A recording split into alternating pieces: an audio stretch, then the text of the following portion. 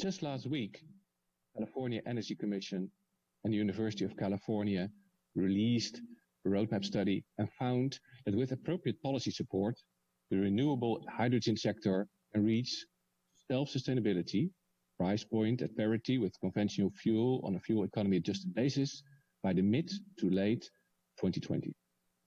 We are very excited to have Dutch and California partners here today to talk about the future of integrated hydrogen energy systems and the role of mobility in these efforts. And Karin, you are here the Innovation Attaché at the Consulate here in San Francisco. I would like to hand over the moderating role to you. Thank you, Gerbert. Thank you for opening. Thank you all for your attendance and for joining us, and thanks to our speakers today.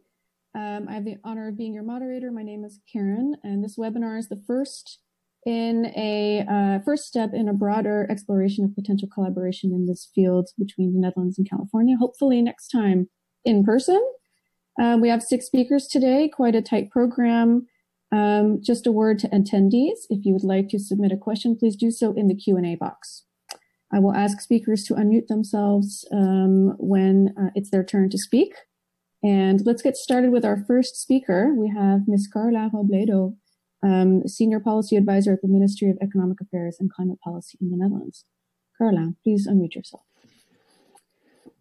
Thank you, Karen. Yes, so today I would like to present to you the Netherlands and European perspective on clean hydrogen. Next slide, please. So what are the main drivers for clean hydrogen in the Netherlands? I would like to point out 4 of the main drivers, and that is basically the existing hydrogen production in the Netherlands, which is quite large, 175 petajoules per year. And that is fossil based, and it's gray hydrogen. So we need to clean this, make this hydrogen cleaner. There's also a large offshore wind potential at the North Sea for combining with electrolyzers for producing green hydrogen. And there's a large existing gas infrastructure, not only on land, but also offshore, with also the know-how related to it, which can be reutilized for clean hydrogen. And last but not least, the geographical conditions are also quite favorable in the Netherlands, with the salt layers in the northern Netherlands for hydrogen storage, but also the empty fields and the large infrastructure for the ports, which can allow import and export of hydrogen. Next slide, please. So the Dutch Climate Agreement has as main goal to achieve 49% CO2 reduction in 2030. And hydrogen plays a prominent role in this climate agreement, with emissions of 3 to 4 gigawatts of electrolysis capacity by 2030. And in particular for mobility in 2025, 50 tank stations, 15,000 fuel cell electric vehicles, and 3,000 heavy duty vehicles. Next slide. So these ambitions were crystallized this year in the National Hydrogen Strategy, which we presented to the Dutch Parliament in March. We highlighted the systemic role that clean hydrogen will play in a zero carbon energy supply, pointing out the unique start position of the Netherlands, also announcing a national hydrogen program, which will start in 2022. With extra financial support for upscaling the first 100 megawatts of electrolysis for green hydrogen production. And we basically pointed out 4 pillars in the policy agenda, which I would like to briefly mention. And the next slide, please. And so we basically focus on legislation and regulation, what needs to be addressed regarding the existing gas grids, guarantees of origin, certification, safety, cost reduction and scaling up of hydrogen, sustainability of final consumption, and supporting thinking policy related to international and regional strategies. Next slide. And we are not alone, the Netherlands, in this, in pursuing clean hydrogen. In Europe, there are other countries with national ambitions. Also, last week, Germany presented their national strategy. And the hydrogen roadmap in Europe is what's established that hydrogen can play a large role, almost a quarter of its final energy demand can be supplied with hydrogen, providing large annual CO2 abatements, large annual revenues, reducing NOx emissions related to road transport, and creating large amounts of jobs. So clean hydrogen has a great role in unlocking the potential of off and onshore wind resources in Northern Europe, but also solar and wind resources in Southern Europe and Northern Africa. It has the potential to connect all European countries with its existing gas infrastructure, providing large-scale energy storage and security of supply, and supplying hard-to-abate sectors such as the petrochemical and chemical industry, steel production, the electricity balancing plants, for mobility, for the hydrogen fueling infrastructure that is needed, and also in the built environment for a regional hydrogen distribution grid. I would like to point out that clean hydrogen plays a pivotal role in the European Green Deal, which was presented in December 2019. Also, important projects of common European interest, IPCEI, has a role for hydrogen for new innovative value chains. And in the situation we are now living, also the economic recovery package had a strong focus on wind, solar, but also kickstarting a clean hydrogen economy in Europe with large financial support. And I would like to also point out that at the beginning of July, the Clean Hydrogen Alliance and European strategy will be presented. So with this, the next slide, please. And I would like to point out the main challenges that we are encountering here in the Netherlands and in Europe is to obtain. We need cleaner hydrogen.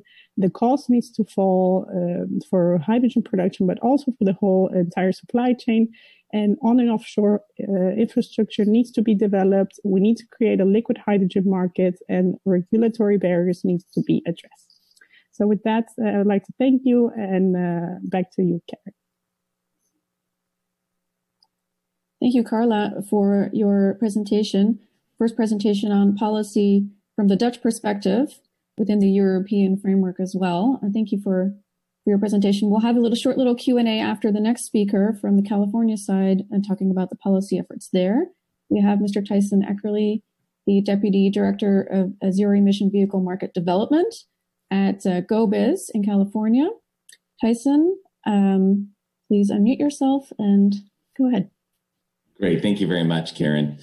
Well, yeah, we're excited to share what we've learned here in California. We have a lot of work to do, but we made a lot of good progress. And really, it comes down to collaboration and working across government and industry. You can go to the next slide. So I wanted to start with just kind of some current market statistics where we are.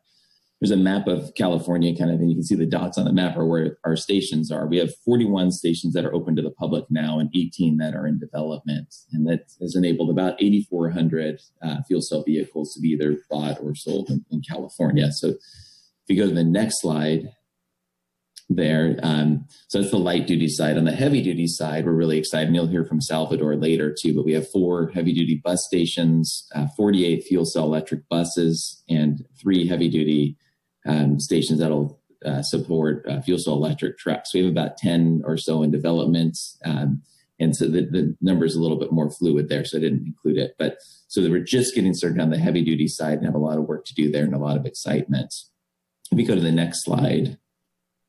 So this is looking back at the light duty. So on the right-hand side of the slide, you'll see this is consumption of hydrogen starting from the beginning of our network until about 2019. So this is pre-COVID. After COVID, we had a bit of a dip in consumption. But you can see that it's been growing consistently through time as more and more cars and stations come online. If you look at the left, these are some of the pictures. These are lines of fuel cell vehicles lined up at the stations. And one of my favorite quotes is from European executives who came over and couldn't believe that there was this much throughput at their station. They looked at the line of cars, and the line was, we should have built a bigger station. And so that's kind of where we are now. That the first stations had 1 dispenser. The ones coming in the future have 4 dispensers, and so it's really constrained only by the station size and capacity as far as the market goes. So you can go to the next slide.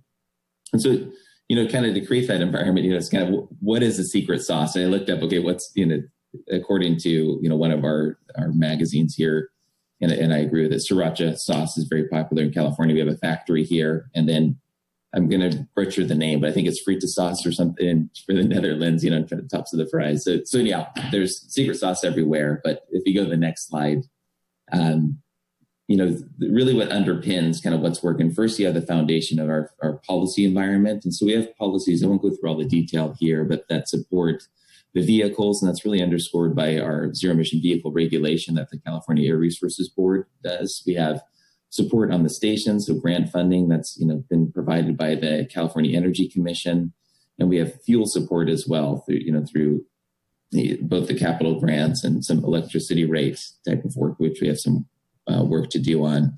But really, the focus is on trying to get that whole circle working together, where we're supporting all three pillars. If you go to the next slide, I think what the secret sauce has is that, it's collaboration, but it's also that startup mentality. So the California Fuel Cell Partnership has been around for a little over 20 years now, and it's made up of industry and government partners. And that's really where people have come together to solve problems, to make this stuff happen, because it's been, each barrier that we've had to overcome, it's because of the trust that's been built in that room over time that help, solve it together coming from each perspective.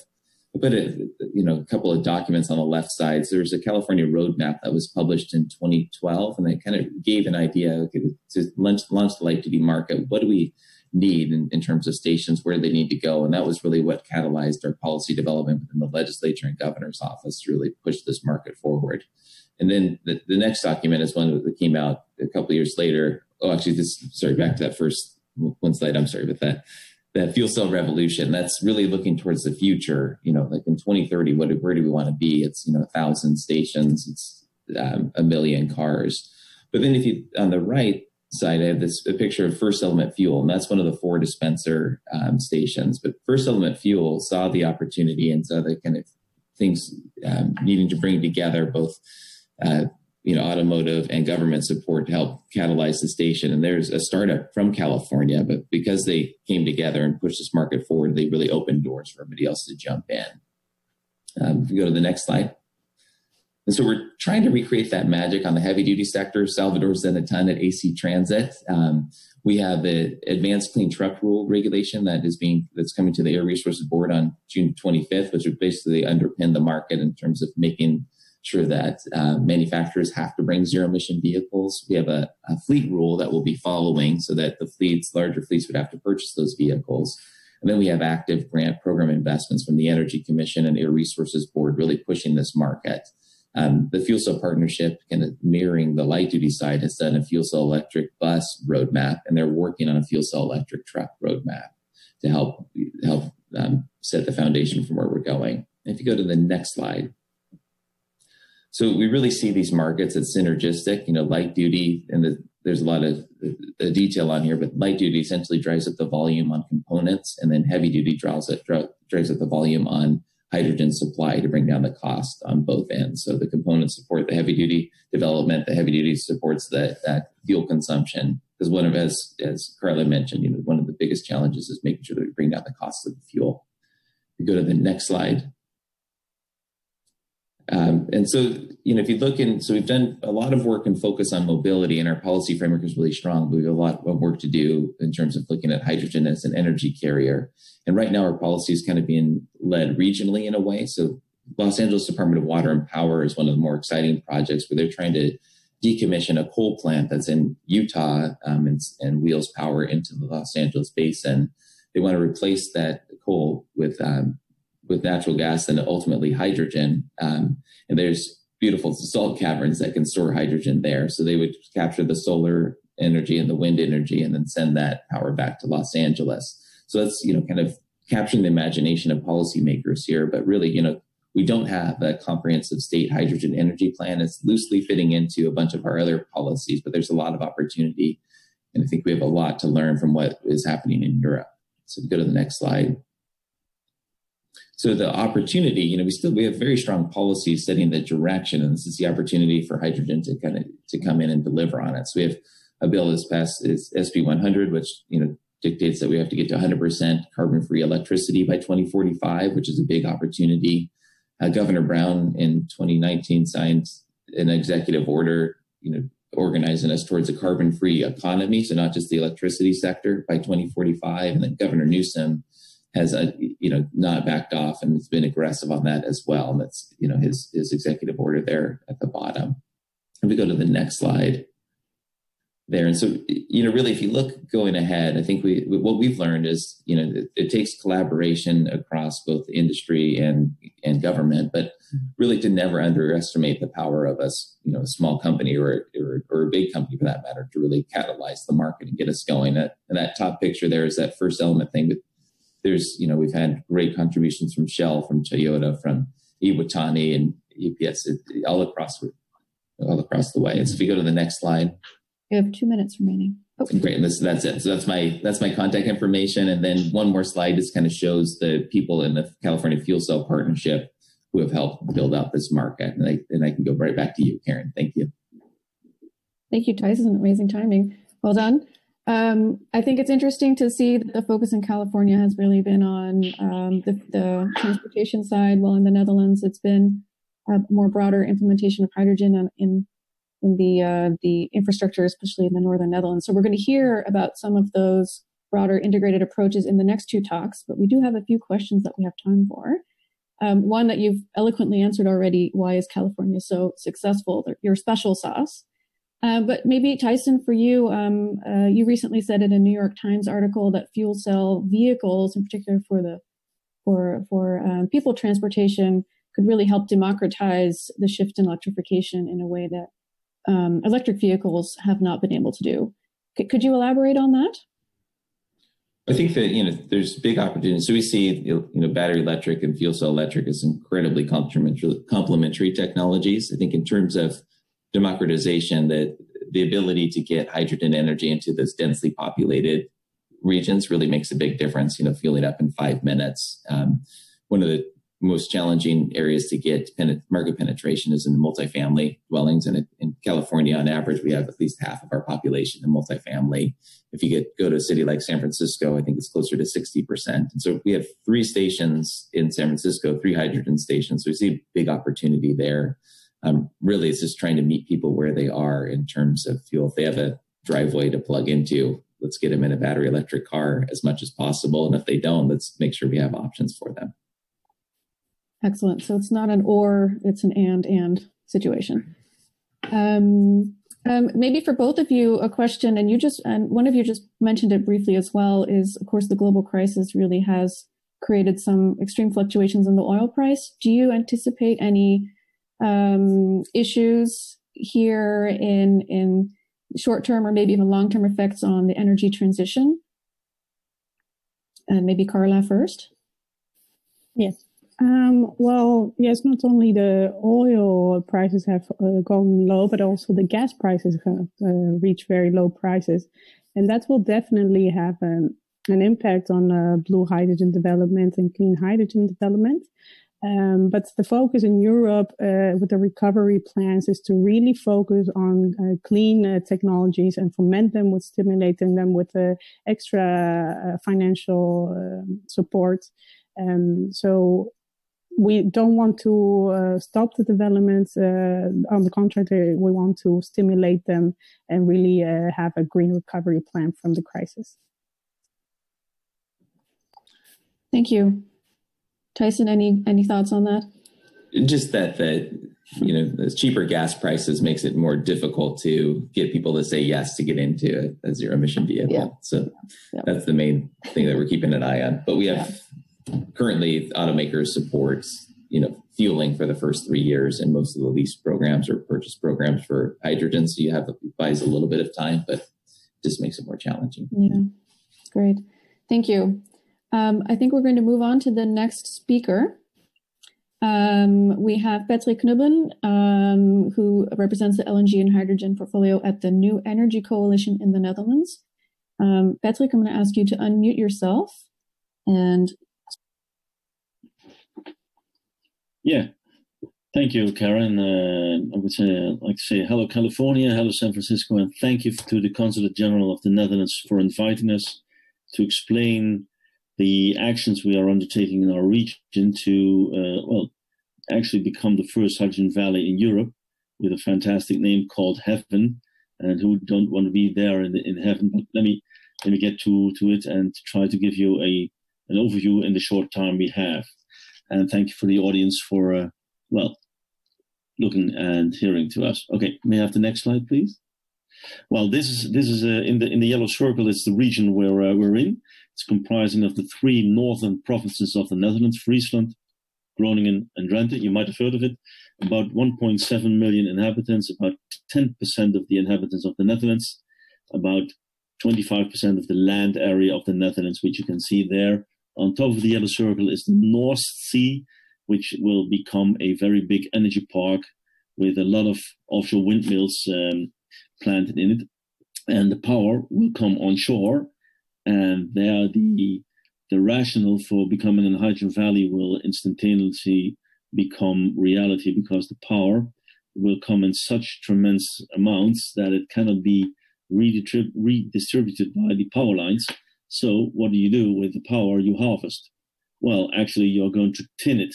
You're going to can it into hydrogen using electrolyzers, and then use the hydrogen in the downstream markets, industry, mobility, and the urban housing, the low heat sector. May I have the next slide, please? Next slide, please. Yeah. The northern region has become particularly well known around the world in the gas sector because of the availability of the Groningen gas field. And the Groningen gas field has brought us a lot of, let's say, prosperity and wealth in the Netherlands, but also some minor, let's say, effects like little earthquakes, which have resulted in the effect that this gas field will run down to a zero production in the foreseeable future in 2023.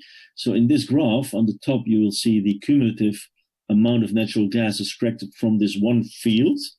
And on the graph underneath, you can see the effect the gas exploitation and gas, let's say, market has on the regional economy in our region.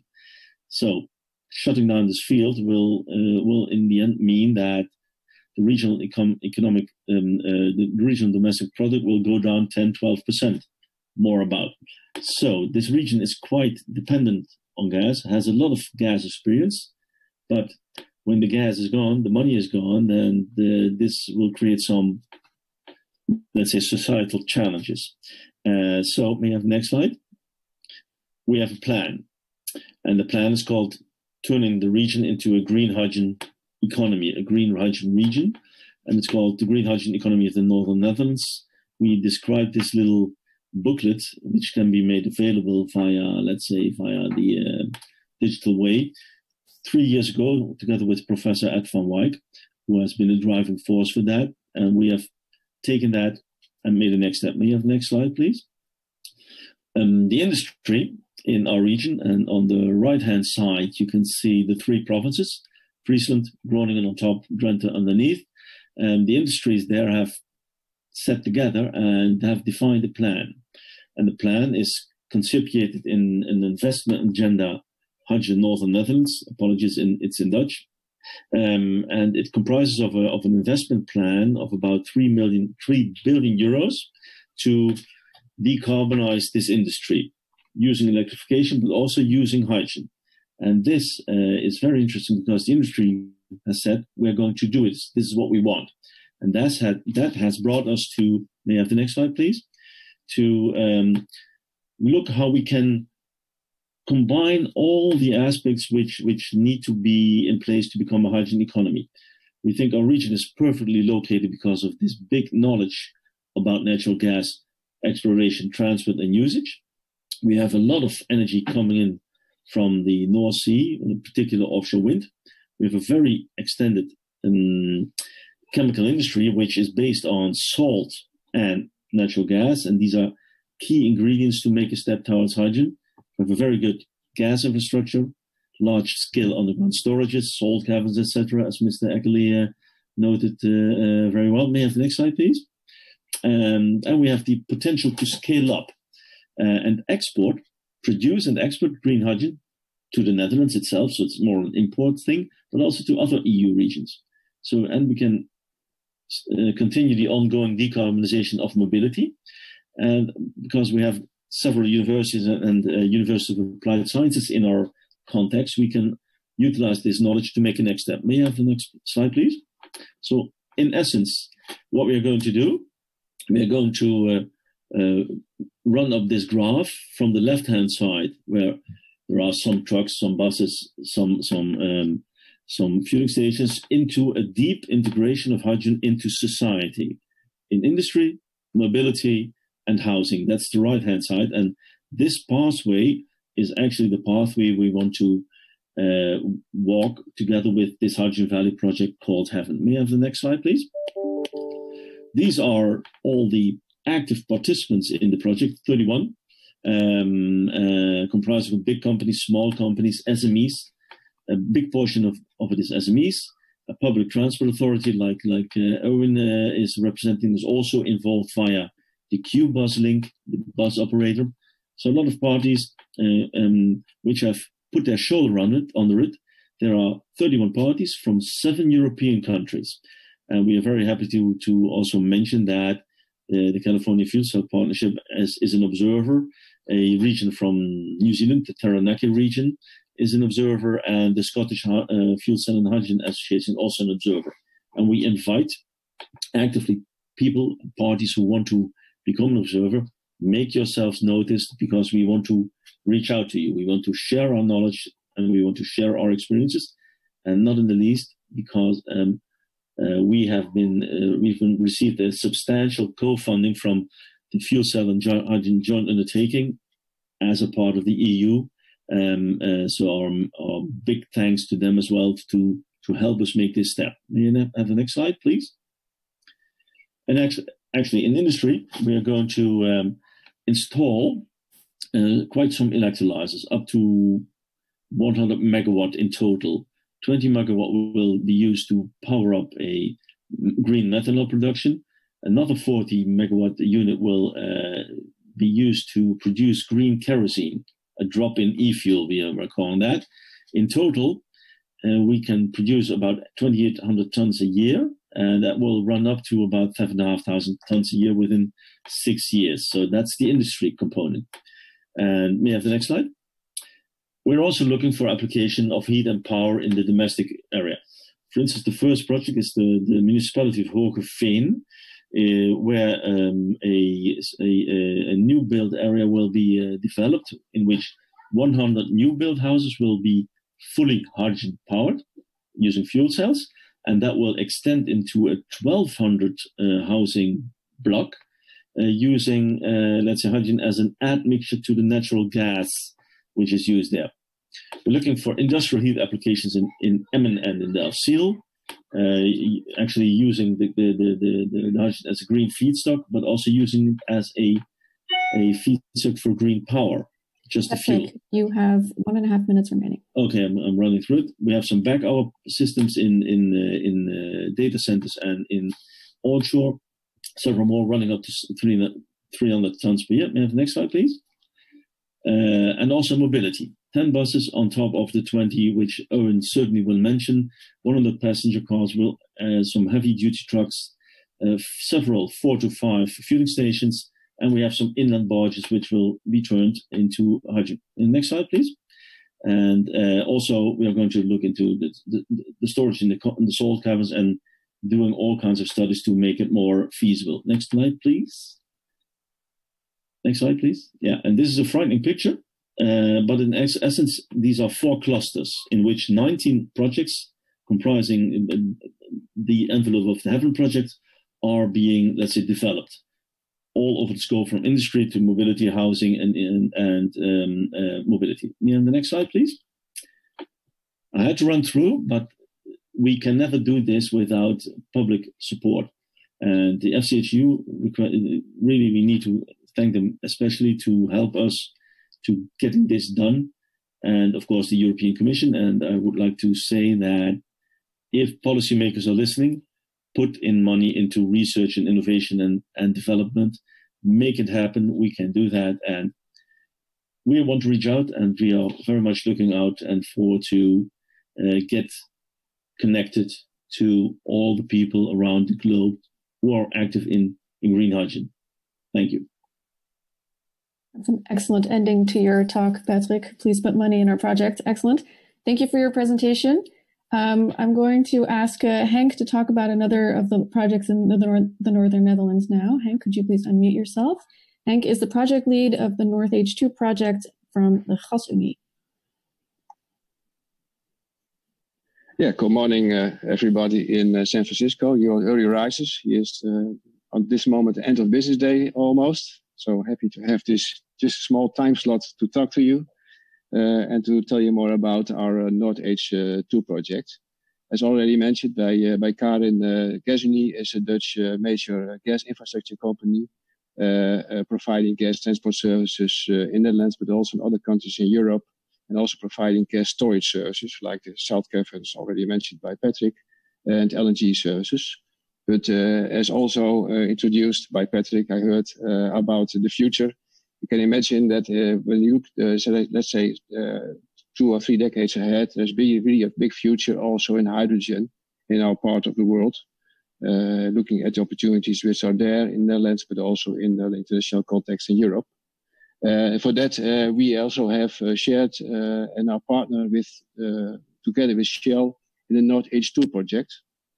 And other participants in the project are regional authorities. But it's really a very large project, even for Shell, I would say. I say also, so especially also for us. And really a huge investments where we are going for. And for that reason, we also are now expanding our consortium. So new partners will come up as well to make together this project work. Well, and what is it about, this project? You see already, let's say, the infographic here. It's really about a major contribution to the climate targets in the Netherlands and also in some parts of Europe. And also it's about to create in one go a full supply chain for green hydrogen in the market at a really large scale and an economic scale for the future. So what we think in the future as a scale which will work, let's say in the coming decades at this scale, we will realize this project. And that also will enable significant markets for green hydrogen to develop. So it's a chicken and egg problem we have sometimes. Affordable hydrogen, is it there? No, not so much. It will be there, and then the market can develop as well. So that's basically the philosophy behind the North H2 project. And if you look more into what the project will be in terms of scope, it will be a full supply chain, as mentioned. So it will be part of the project is our number of large offshore wind parks, which will be constructed, dedicated. So the electricity from the offshore wind parks will be dedicated for providing electrolyzers, which will then convert the electricity into green hydrogen. So all electricity will go to the electrolyzers, you can say more or less. There will be also a nationwide transport system to transport the hydrogen towards all the major industrial clusters in the Netherlands and also some in Germany and Belgium. The Ruhr area is mentioned here, for example, you see in the infographic. And it will also be a part of the project will be, let's say, the first large-scale storage of hydrogen on a commercial scale, as mentioned. So also for several players who want to provide hydrogen to the markets.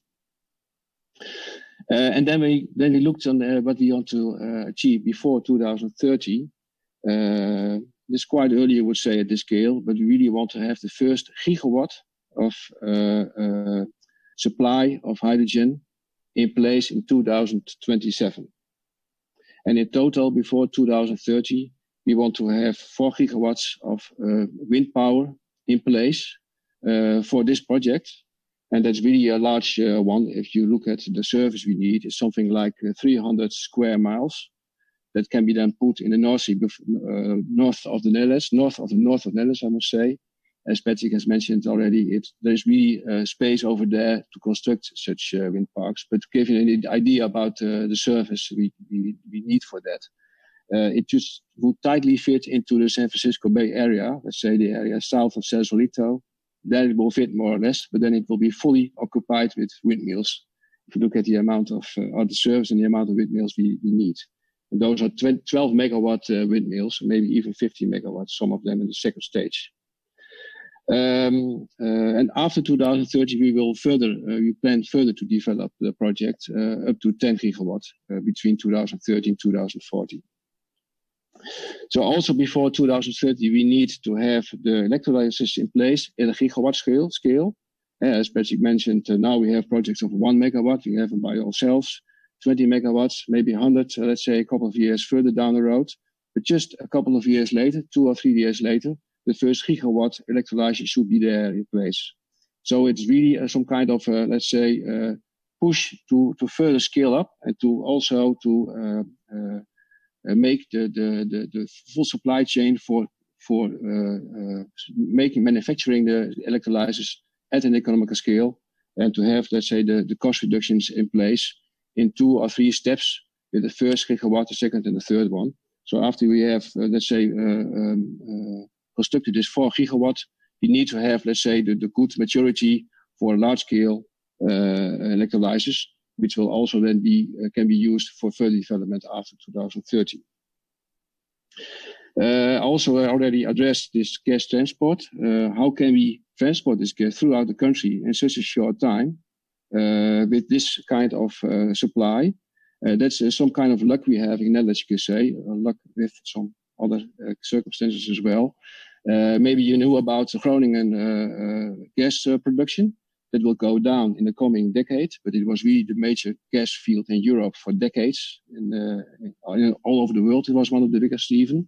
But now the production will come down to 0 in 3 years from now.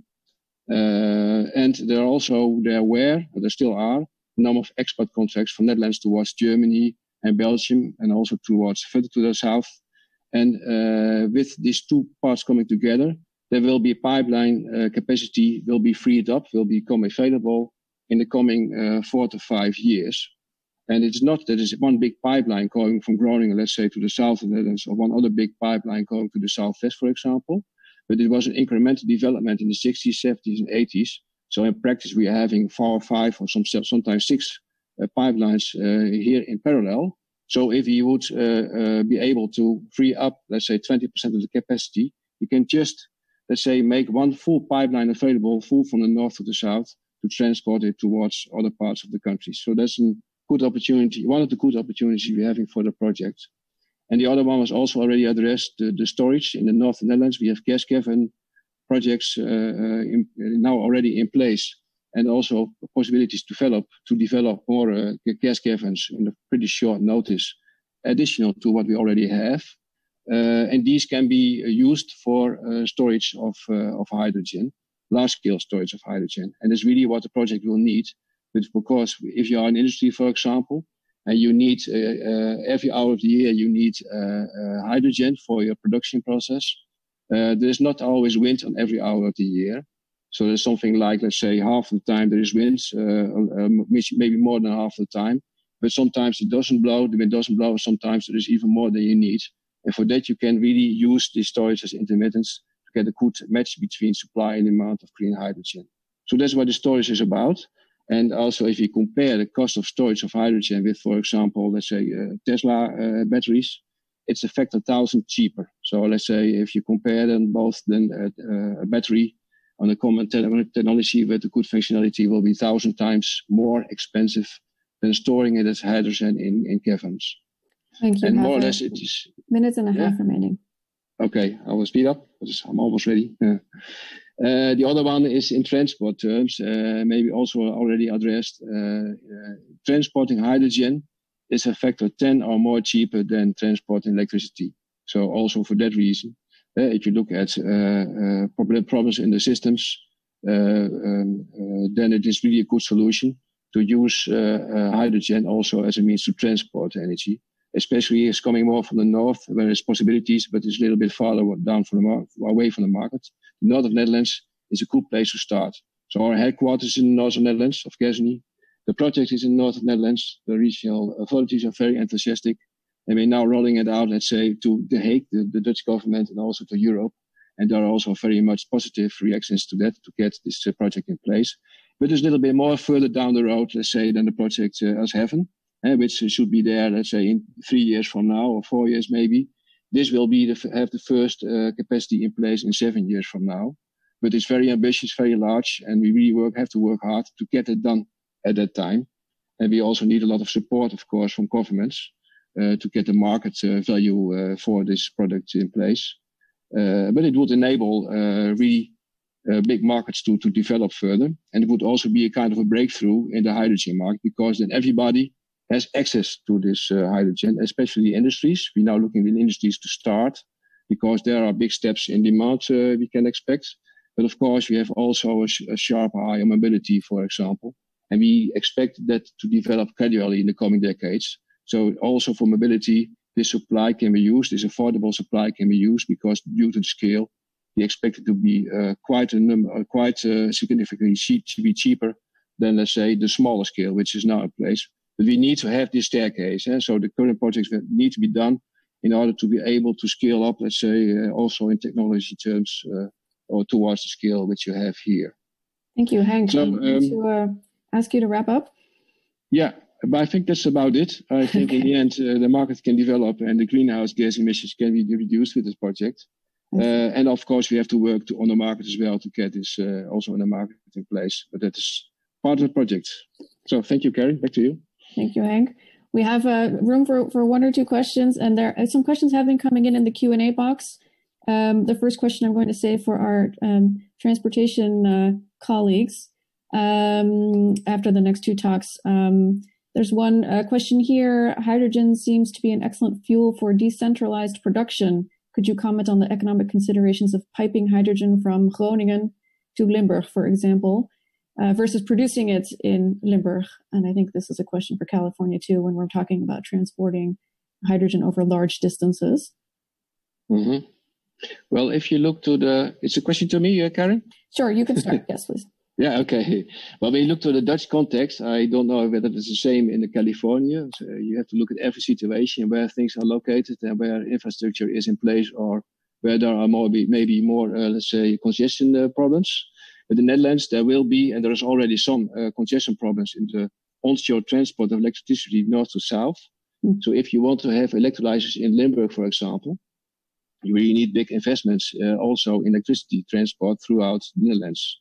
And if you can do the transport of the energy, let's say in a factor 10 more economical, so a factor 10 more of cost if you do with electricity compared to hydrogen, then it would be more wise to pick up, let's say, electricity on the coastline or even offshore if you can, to put it to convert it into hydrogen northern Netherlands where the electricity is, and then to transport this as hydrogen towards Limburg, towards the south. In system terms, that will be more economical, as we think. Thank you. Would anybody else like to respond to this question in particular? No.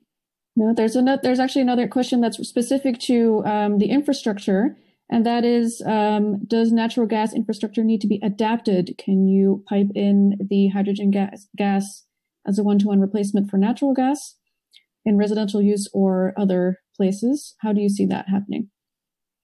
Well, if you would build new pipelines, you will have big investments, let's say, in more than $1 million per kilometer, for example, in the Dutch context. If you would change, let's say, repurpose old gas pipelines into hydrogen pipelines, then the cost will be much lower, something like 10% order of magnitude. You have to clean up the pipelines. You have to change some, I don't know exactly the English word for that, but some applications on the pipelines. That's about it. It will be more expensive. You also have to bring in compression in the system, because you cannot use the current compressors we are currently using for natural gas. So they have to be, let's say, restructured. And that could be a more costly event. But in the end, starting from existing pipeline infrastructure and repurposing them for hydrogen is really a good value proposition as we see it. Maybe I can add something about also on the European level, because next to the clean hydrogen strategy, there will also be a system integration strategy presented, where electricity and hydrogen are seen as complementary energy vectors, and that we need them for a resilient and a safe energy system in the future. Thank you. That touches on another question regarding grid outages and wildfires. We'll get back to that one, hopefully in the wrap-up I do want to move on to the next speakers first. We're going to zoom in on the mobility side a bit more, and we're going to have Mr. Salvador Llamas first. He's the COO of AC Transit, which is my local transit company. Sal, could you unmute yourself and please start? Yes, thank you, Karen. Good morning, everybody in California and San Francisco, and good afternoon for everybody in the Netherlands. I would like to thank the California Governor's Office of Business and Economic Development and the Office of the Consul General of the Netherlands in San Francisco for the opportunity to share AC Transit's experience with advancing zero-emission buses. Next slide, please. So a little bit about AC Transit. We're located in San Francisco Bay Area and has been serving the East Bay since 1960, taking over from the Key System and its predecessors. Our 7 board of directors are publicly elected members.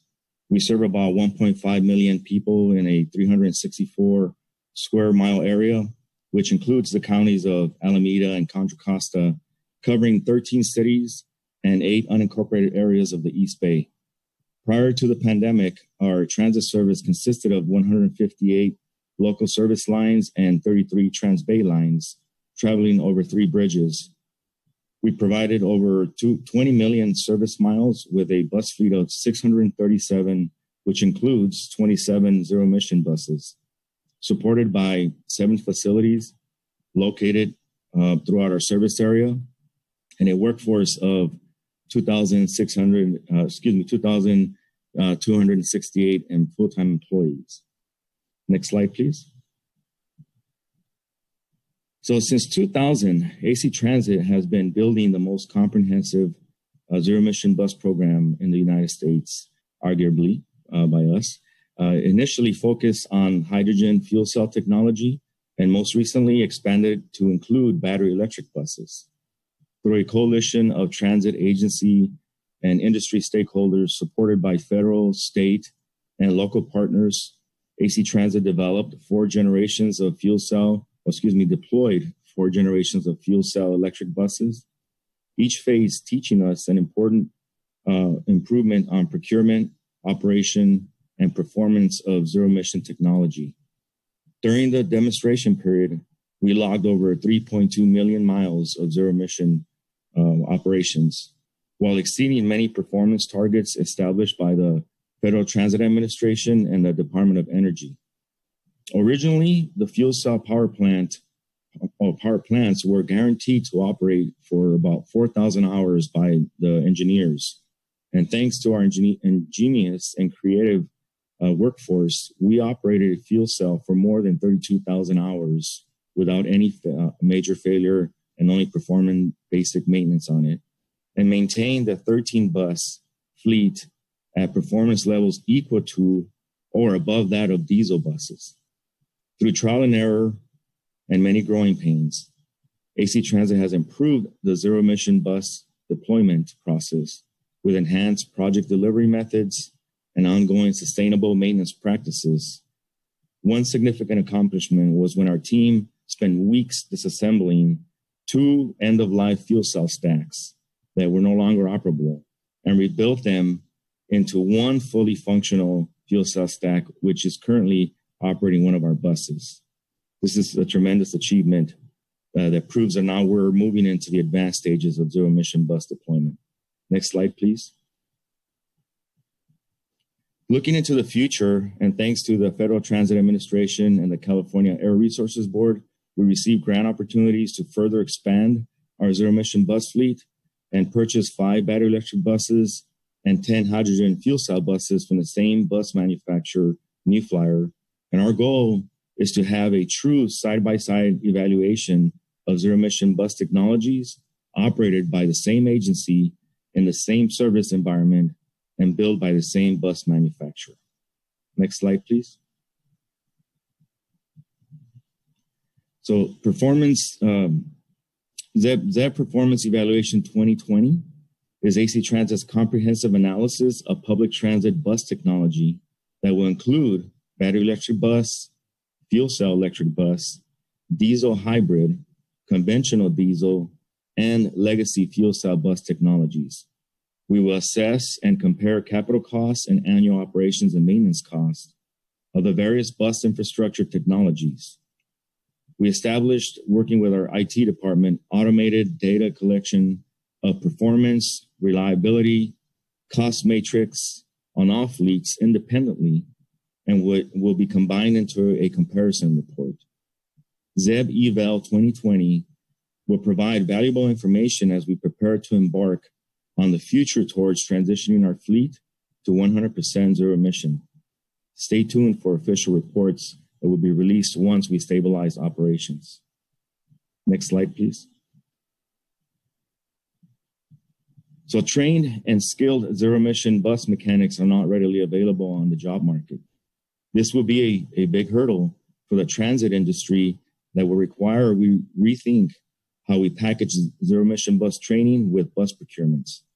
Equipment manufacturers will need to provide the training aids and tools required to advance the skills of our workforce as zero-emission bus technology continues to evolve. Working with technology partners and implementing the lessons learned for more than 20 years of experience, AC Transit developed training curriculum to kick off an ambitious zero-emission bus university training program. We developed training curriculum on high voltage battery, electric drive motors, fuel cell power plants, and high pressure gaseous fuel systems. Mechanics start by learning the basics, safety, and familiarization of components on the zero-emission propulsion system, and then progress to preventative maintenance, basic diagnostics, and advanced diagnostics. We also created a hands-on technical experience program where mechanics are assigned for up to 5 weeks to our zero-emission bus trainer and administrator, where they learn how to perform preventive maintenance inspections, diagnostics, and repairs. And we bring in another cycle of mechanics 2 weeks into it, so the students start to become the trainers and they work together to really ensure that they're grasping that knowledge. So far, AC Transit has trained over 513 mechanics and provided more than 20,000 hours of zero-emission technology training. And we also train every operator and a lot of our management staff on the zero-emission bus technology. Next slide, please. On June 10th, I'm very excited to announce that AC Transit's Board of Directors adopted a resolution approving our zero-emission bus rollout plan, which outlines the district's goal for a full fleet transition to zero-emission technologies by 2040. The building blocks of our plan include several initiatives. We completed a zero-emission bus study that evaluated the current state of zero-emission bus technology and projected options to transition our bus fleet by 2040. We also, our board of directors adopted a clean corridors plan, which identifies 13 corridors that travel through disadvantaged communities to be prioritized for zero-emission buses as we acquire them. The plan calls for a little over 500 buses to be deployed in these corridors. And looking beyond, sorry, go ahead. Okay, I'm wrapping it up. Thank you. Looking beyond 2040, we developed a facilities master plan to look at the capacity at all of our facilities. So some of the lessons learned that we are still, there's still many unknowns and unexpected changes to overcome. Some of them are deployment of zero-emission buses and infrastructure adds a significant capital and operating costs. Procurement of ZEBs now require careful timing to deliver infrastructure capital projects with ZEBs so they can align and arrive at the same time. And ZEB operation is vulnerable to utility company priorities and limited fuel supplies. As ZEB technology is evolving at a rapid pace, which complicates operations and maintenance capabilities of components and infrastructure. But without a doubt, zero-emission buses are readily available. However, in order to successfully transition, we will need to find solutions to these challenges. Next slide, please. This concludes my presentation. I want to thank you again for the opportunity, and back to you, Karen. Thank you for that comprehensive overview. I think you guys have a really impressive operation. We're going to hear from Erwin Stoker next, who is one of the counterparts in the Netherlands, head of development for public transit in the Groningen-Drenthe region, which is in the northern Netherlands. Erwin, if you'd like to unmute yourself. Yes, thank you very much. And thank you for the opportunity to talk about the zero-emission bus scheme we have in the north of the Netherlands, which is not only about hydrogen, but is about battery electric buses as well. Next slide, please. Can I have the next one? Yes. Well, we already know where Groningen and Drenthe is located in the Netherlands, thanks to the previous presentations. Some numbers, about 1 million inhabitants, and we have about 360 buses running there. And passenger evaluation is a 7.7, which is for people from the north of the Netherlands, quite high number. Next, please. In the Netherlands, we are faced with the challenge that we have a zero-emission bus agreement where we agreed that all new public transport buses to be put into service from 2020 onwards have to be zero emission, and all public transport buses have to be zero emission from 2030 onward. So that's a very ambitious scheme, and we're working on making it possible. Next, please. Of course, we have the hydrogen economy in the north of the Netherlands, which makes us one of the possible users of the hydrogen, which is already supplied in the region and will be vastly expanding in the near future, as you heard before. Next slide, please. That's why we already started in 2017 running 2 hydrogen buses as kind of a pilot to be able to do some experiments in regular operation, like the diesel bus. As in California with AC Transit, we wanted to be as flexible with the hydrogen bus as with the diesel bus. So range of over 300 kilometers and from the chlorine factory of Nouryon in Delfzijl, use of green hydrogen. And of course, some European funds helped developing this pilot as well. Next slide, please. This is an overview of the chemical cluster in Delfzijl, where the 2 buses are fueled at the Nouryon plant. We're running about 65,000 kilometers per year, so that's quite a lot. And most of the time that a bus is not available is because of a demo, because we get a lot of demand for demos from all over the Netherlands, where they want to see and touch and feel the bus. And in that way, well, we try to make people more enthusiastic for hydrogen. Driver training is also a big challenge, because a hydrogen bus is something else than a diesel bus, but that goes for electric buses as well. And we started with a dedicated group of drivers, but from December this year onward, we will have 22 buses deployed in Groningen and Drenthe. And then all 1,000 drivers from Groningen and Drenthe will be able to drive the hydrogen bus. Next slide, please. Can I have the next? Yes. When it comes to hydrogen and electricity in buses, well, there's always a mix you have to find. We had a tender for the 2020 to 2030 period, where we already wanted to set the first steps for the zero-emission transition, and where we said that for shorter distances, battery electric buses are mandatory. So for city buses and also for bus rapid transit systems around the city of Groningen, it was mandatory to provide electric buses. And for regional buses, the public transport operator market was challenged to provide as much CO2 emission reduction as possible.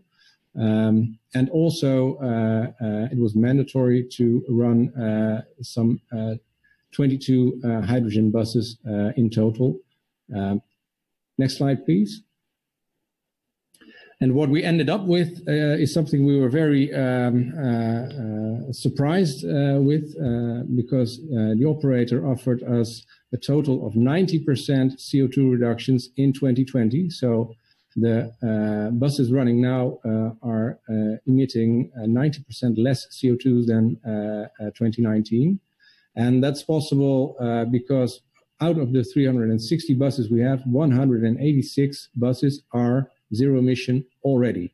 So that's 22 hydrogen buses, and we have a total of 164 electric buses being implemented or have been implemented this January. Next slide, please. Oh, and that also is the biggest zero-emission bus implementation in Europe at this moment, until Gothenburg is coming in next year, I think. This is the pantograph electric bus for the bus rapid transit system we have, so full electric. Next slide, please. We also have full electric buses for the city buses, both articulated and 12-meter buses. Next slide, please. For the regional buses, so the longer distances, we also got some full electric buses, some 60 buses from the Dutch manufacturer Ebusco for the shorter regional routes. And for the longer regional routes, the current operator is also offering diesel technology fueled by hydrotreated vegetable oil, which leads to a high CO2 decrease as well. Next slide, please. This year, December, you will have a hydrogen refueling station installed at our bus depot in Groningen, where some 120 buses are stationed and some 20 buses will be put there to run on regional routes and consuming hydrogen. Next slide, please.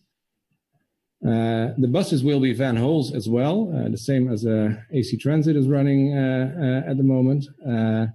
And the hydrogen is provided after a European tender by Shell, some 110 to 160 tons of green hydrogen per year.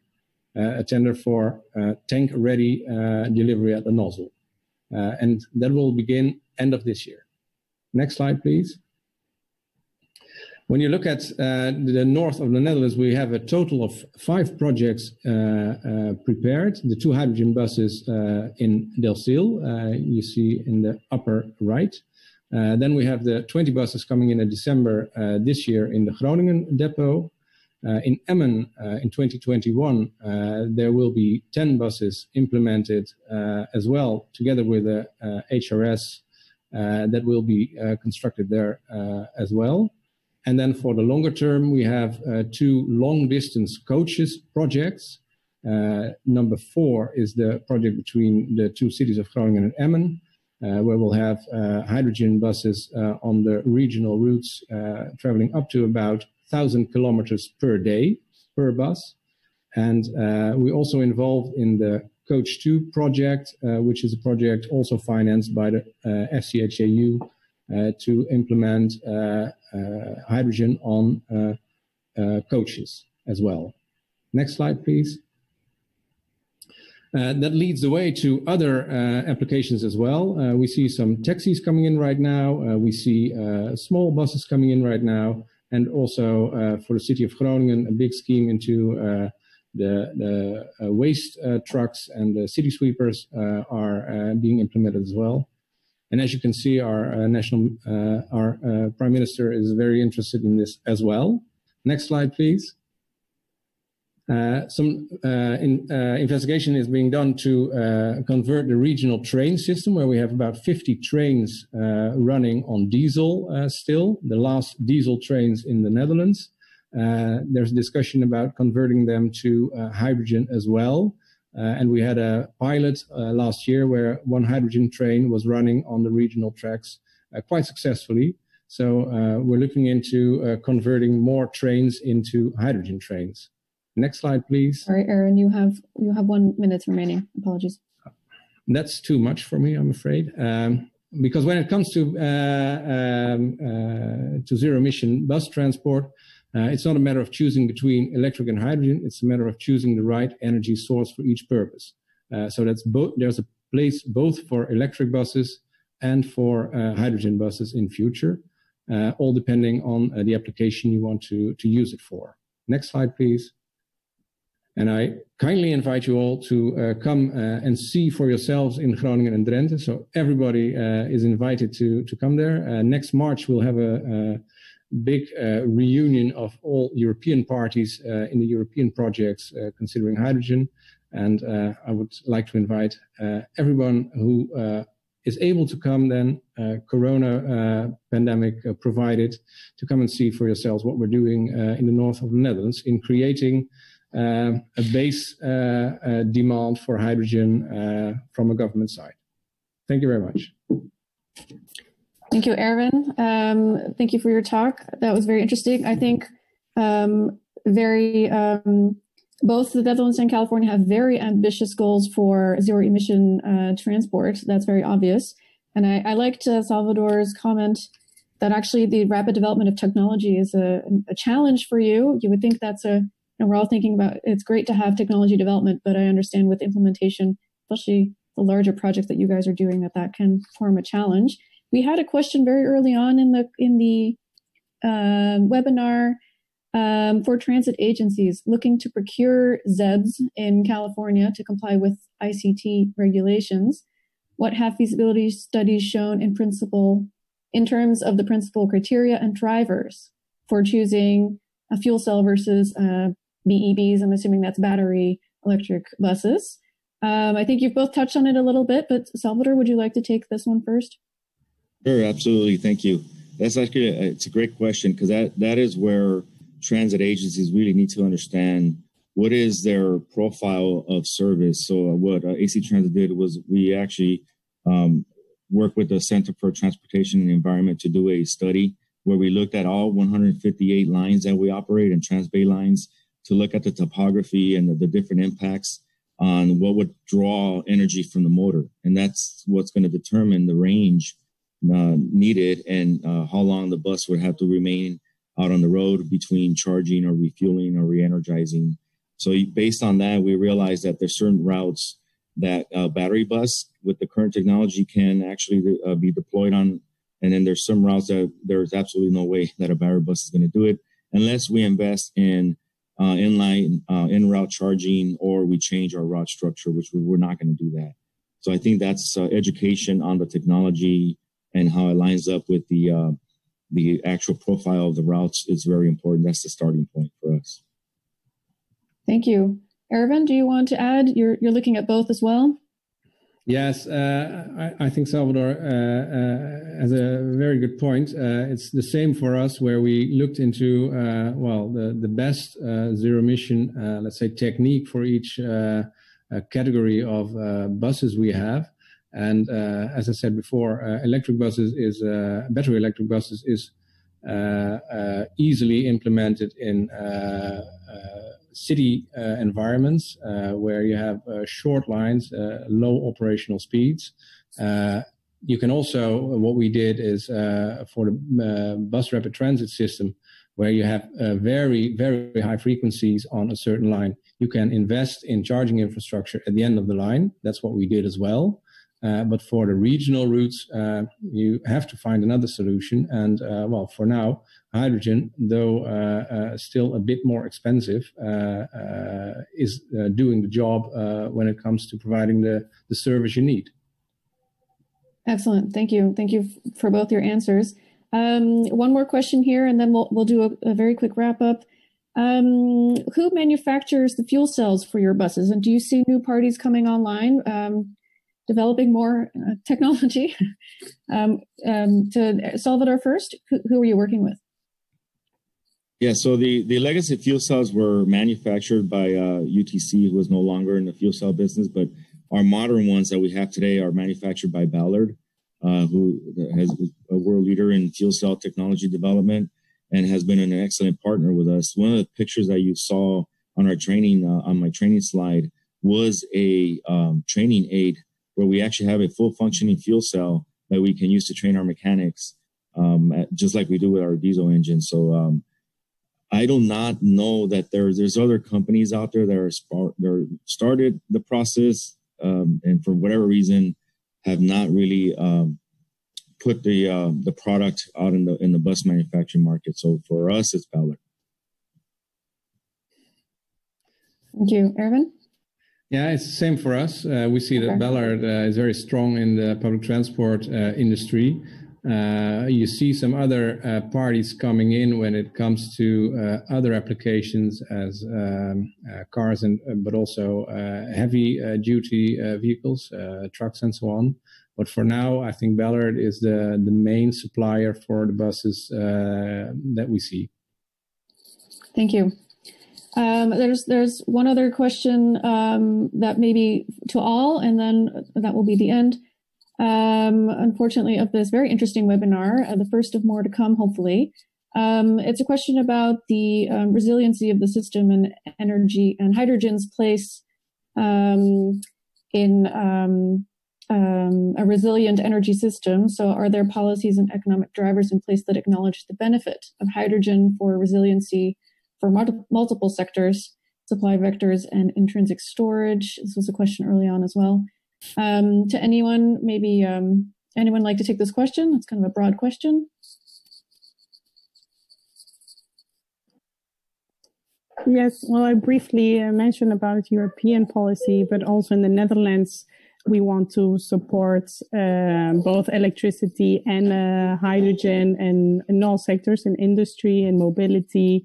We really see the synergy between the vectors necessary for a resilient energy system.